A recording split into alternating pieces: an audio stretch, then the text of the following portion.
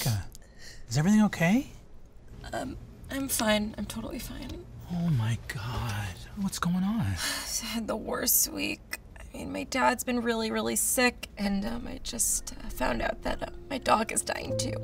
I'm so sorry. I had no idea. I'm gonna be okay, but it just sucks because I know my dad's going to heaven, but Rex is going to dog heaven, and they're just never gonna see each other, and that's what's like really sad. Yeah, I can see how the thought of that happening would make one sad. And sure, on Halloween, all our souls will reconvene here on Earth and we'll see each other again, but I don't know, that's only once a year, you know? It's not enough. Oh God, I'm upsetting you with all this emotion. No, not at all. Some of your beliefs are unfamiliar to me.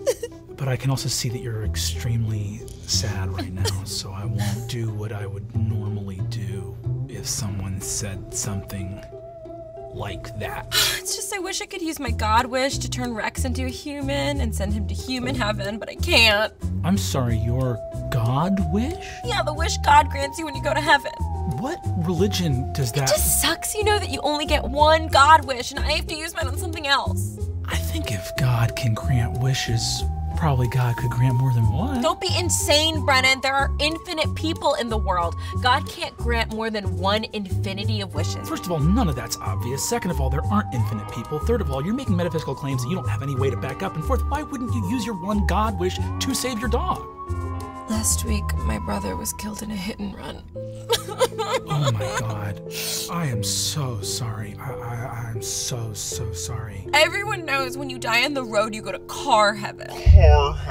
So I have to give him my God wish. Of course you do. That is a perfectly noble thing to use your God wish for. Thanks. Only a pedantic, uncaring nerd would choose this moment to interrogate the fascinating knot of tangled dream logic surrounding your deeply held convictions. I was talking to my psychic, my medium, my astrologer, and my augur. Augur? Someone who divines the future from the flight patterns of birds. Naturally, continue. They all tell me that I can use crystal magic to cure my dad's cancer.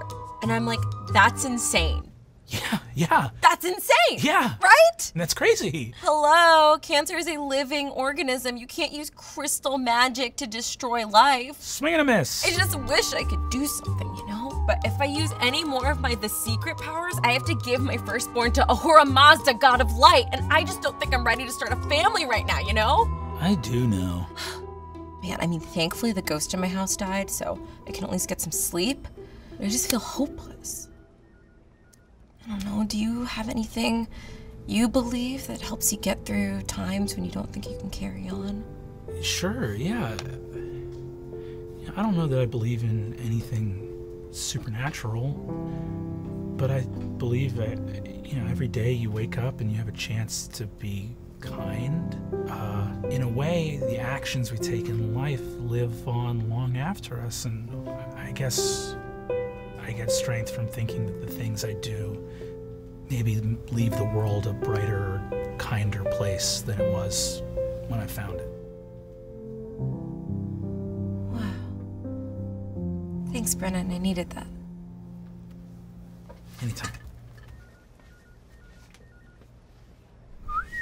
Crazy.